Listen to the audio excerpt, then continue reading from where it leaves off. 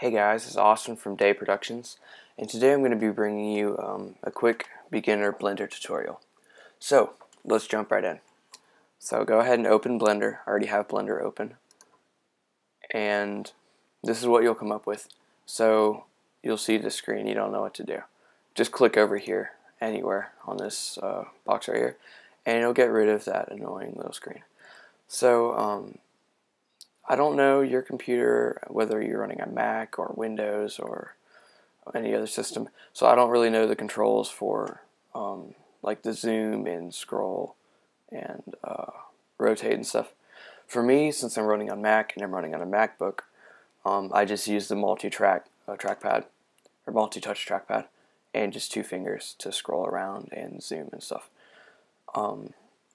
So just play around with your controls that you would think it would be. And I'm sorry I can't help you with that. So the first thing we're going to do is, like I said, this is going to be, or I didn't say yet, this is going to be showing you how to make a simple 3D cup. So the first thing we're going to do is right click on this box, make sure it's selected, and if you see the little like orange outline, it's selected. Now hit X on your keyboard and then click delete. Alright, so now we got rid of that annoying little square. So now on your keyboard hit Shift A, and then go to Mesh and go to Circle. So now now you can see we have this circle here, but the thing is, it has no filling, it's just empty. So in this little box down here, go to Fill Type, where it says nothing, click N-Gone. And that gives us a nice flat surface or fill. But as you can see, there's still no 3D depth at all. So now what we're going to do is go down here to this little box, click on it, go to Edit Mode. Alright, and you'll see these little vertices around the edge. Don't worry about those, they don't do anything yet. So what we're going to do is we're going to extrude this. And what extruding is just like pretty much just makes the object bigger in the direction that you pull it, or extrude it, I guess. I don't have a very good definition. So hit E on your keyboard for extrude, and as you can see now when I move my mouse, it extrudes this circle and gives it volume and depth and just more like a 3D object. So bring it up about, I mean, it doesn't matter where you put it. I'm going to do mine about like that. So now you can see it's more of like a cylinder shape. So you might be wondering, why didn't we just use a cylinder? Well, you can't extrude the 3D objects. You can only like extrude the 2D objects to make them 3D. So, and since we're making a cup, it's a lot easier just to use the circle like we did. So now if you can see, these vertices down here are black. It means they're not selected, and this gradually gets brighter, and then these ones up here are. So if I hit, we're going to scale this. So we're going to scale these vertices at the top out so it looks more like a cup shape or a cone. So on your keyboard, hit S, and now you get this little tool right here, and you can make it super wide or really small, like a TP, I guess. Yeah.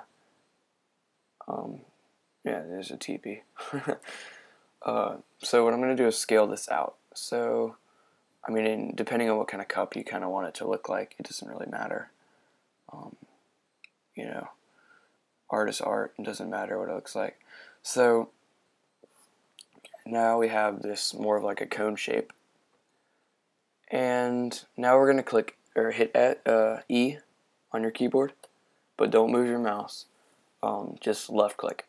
And that pretty much looks like it didn't do anything, but if we scale, it brings it in so that we have like depth here.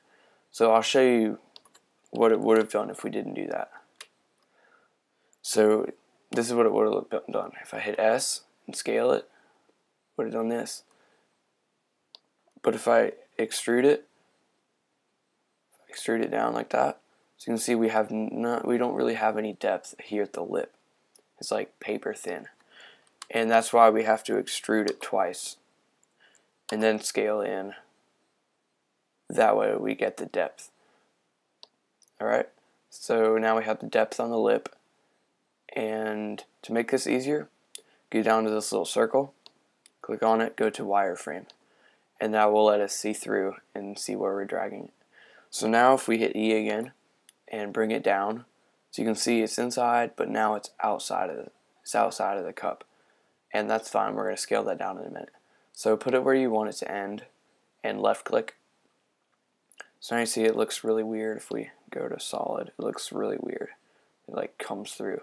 So we're going to fix that by go back to wireframe and hit S on your keyboard again. And now you can scale this down in, and voila. Now we have this three-dimensional cup. You can go back down to solid. Now you can see this. So yeah, that's pretty cool, right? So it's really simple. And then go to subdivide, click it, hold on, hit A on your keyboard once or twice, and until it selects everything. Now go to subdivide, click it once, click it twice. That's about it. And now go back down to object mode, and over here, in this box over here, hit smooth. Alright, so now we just kind of smooth out all the edges on this cup. And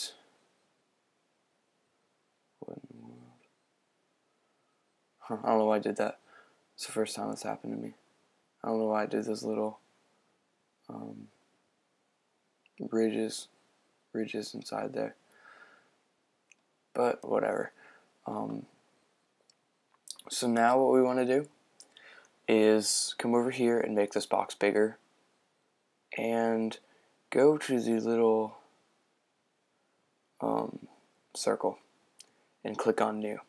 And now we're going to add a texture or material. I don't remember which one it's called, something like that. So now you see mine is like a very matte finish. You don't see much reflection. But if you come, you can make it whatever color you want. You can make it blue or green or red. I'm just going to put it as green right now because I like green. And you can increase the intensity and make it brighter or make it darker, whatever you want it to look like. Put it back at 0.8. I think you can use ramp, which will like ramp the color. You'll have to mess with those. Just kind of make it look whatever you want it to. And if you want mirror, you can click here, and you can, if you do reflectivity, turn that up. If we come up here, now you see this ball is just completely reflective, and you don't see any color. It's just like a mirror. So we can turn that off. I don't want that. So now it's more back to a matte finish. So mess around with that, pick whatever color you want, and that's about it. So that's how to make a simple 3D object in Blender. And if you have any comments or questions, please comment in the box below. And yeah, I'll see you guys later.